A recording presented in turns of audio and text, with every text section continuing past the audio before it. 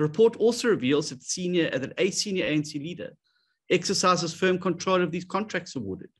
He controls people high up in the Mpumalanga power stations to approve contracts for friends and family. He controls senior officials in Mpumalanga, such as police and traffic police chiefs and city councillors.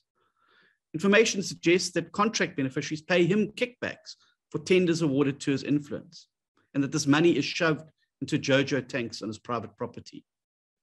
These are serious allegations, and they reach right up to the top and into the heart of government.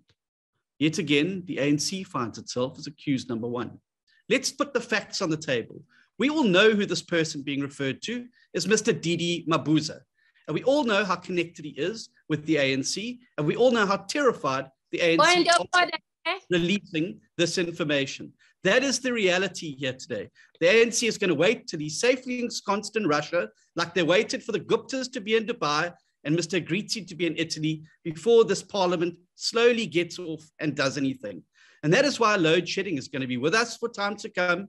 This corruption is never going to come to an end because the ANC doesn't want it to come to an end.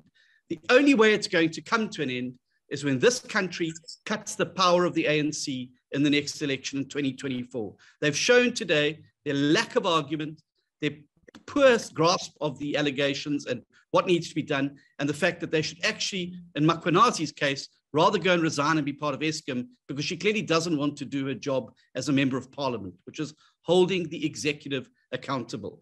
This is going to be another failure of parliament. Wait and see. And when we have another commission inquiry, this will be reviewed.